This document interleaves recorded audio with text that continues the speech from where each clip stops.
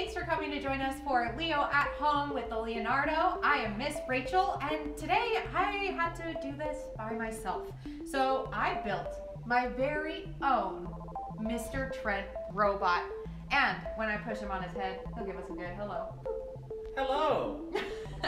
Today we are going to talk a little bit about coding. And coding, as you probably know by now, is how people create instructions for our computers to follow. We are going to use block coding today. And you can see some of the blocks that I've created behind me. I'm going to have my robot Trent do a dance with us today. And the way that we are going to do this is you can, if you haven't seen my video yet on working on Scratch, you can go ahead and go back into our feed, take a look at that to get a little more familiar with the kind of concepts that we're using. Come back here to play with us. We have printables that have all of the blocks and instructions so you can make your own dances with us at home. Today, we are going to make our very own algorithm, which is step-by-step instructions that tells the computer exactly what to do. It's really important that my computer can follow these instructions in their exact order, and we call that the sequence. If my sequence makes sense, then my computer will be able to execute all of the instructions that I have given them in the algorithm. Let's take another look at my algorithm and all of the sequence of instructions that I have written up here. It says when snap. That's the first thing. That tells my computer when I snap that I want this action to follow. The actions that I have written are as follows. I want my computer to move back 2 steps, and then I have a repeat sequence, and it's almost like parentheses where it tells you exactly what you need to focus on the inside.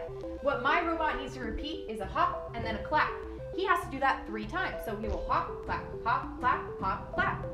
Then, after that, I'm asking him to move right 2 steps, and then I want him to cha-cha. Let's see if it works. Let's see if my sequence is correct and if my algorithm is complete. Ready? 3, 2, 1. I snap. Now he's going to move back 2 steps. Good. Now 3 times. Hop, clap, hop, clap, hop, clap. Now he moves right 2 steps, and now he cha-chas. Wait. I'm noticing a problem. In programming, we call that debugging. So I need to figure out why my cha-cha didn't happen. I noticed this block looks a little separated. That tells me that it's not in my sequence. So the computer didn't read it as something that has to happen when I snap. Let me try and add it onto the end of my blocks. Okay, let's see now. All right, he's ready, he's reset. Let's give it a shot. 3, 2, 1.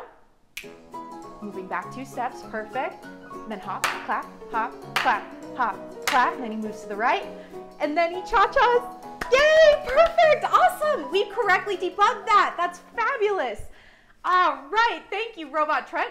Can I do it with you this time? Let's do it. All right, ready? 3, 2, 1.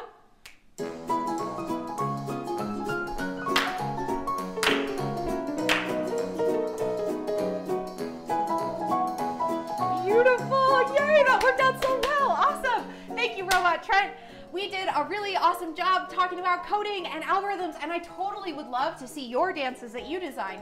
Use our Scratch blocks that we're gonna post in our comments and go ahead and print them off for yourself, design your own dances, and then let us see them. Maybe Mr. Robot Trent and I will give it a shot, see if we can do them too. Thanks everyone, have a great Friday.